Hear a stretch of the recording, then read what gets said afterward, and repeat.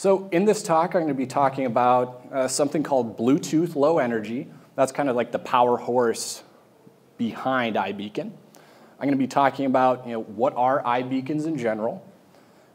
And then I'm going to be talking about different applications and stuff around iBeacon. I'm not going to get so much into the technical side of like how you would actually code this stuff. So what is Bluetooth Low Energy? Bluetooth Low Energy is a new protocol for Bluetooth, and it's basically a way of devices to transmit data in a really low energy way, taking very, very little battery life and transmitting meaningful amounts of data.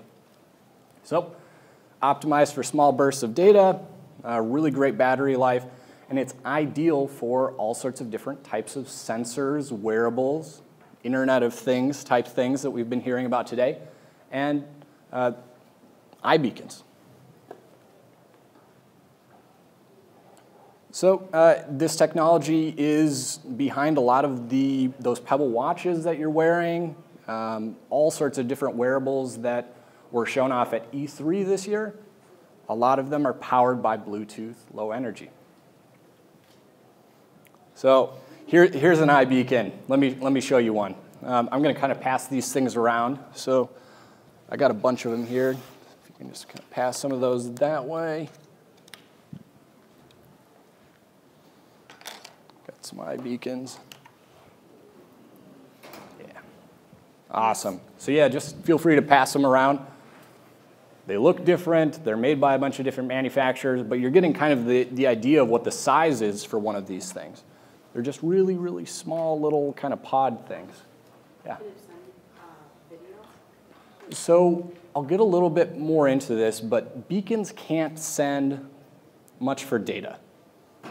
Basically, what an iBeacon does is it just sits there and says, hey, I'm here. That's all it does.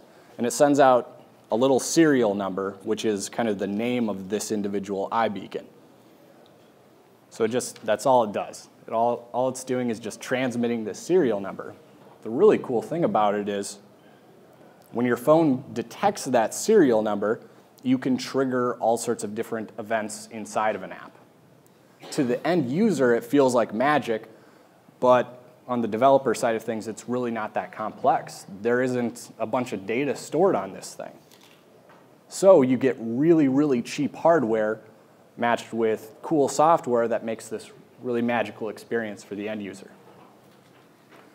So if you opened up an iBeacon, looked inside of it, you can see there's a small chip inside of it and a small coin battery.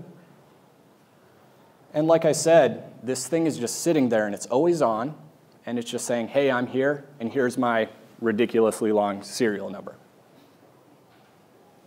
So iBeacons are made by a bunch of different manufacturers, and they come in all sorts of different shapes, sizes, battery lives. Here are what some of them look like. There's some that I passed around that they're kind of like squishy, and they have a sticky pad on the bottom.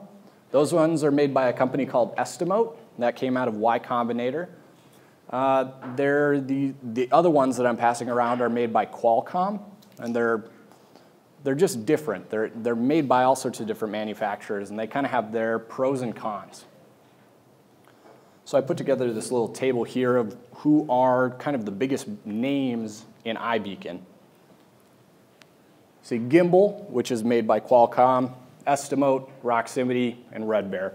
All you need to know here is these things range in battery life from like 2 months to 2 years. They cost between like $2 and $100 a piece.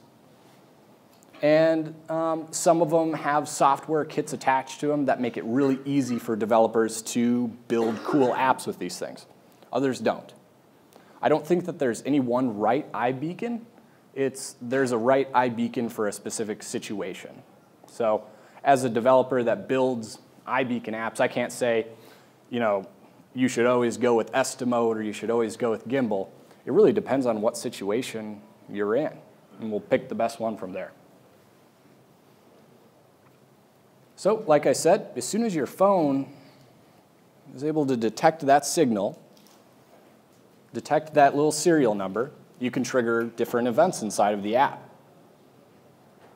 The really cool part about this technology, might even be bigger than the little pods themselves, is your phone can act as an iBeacon as well.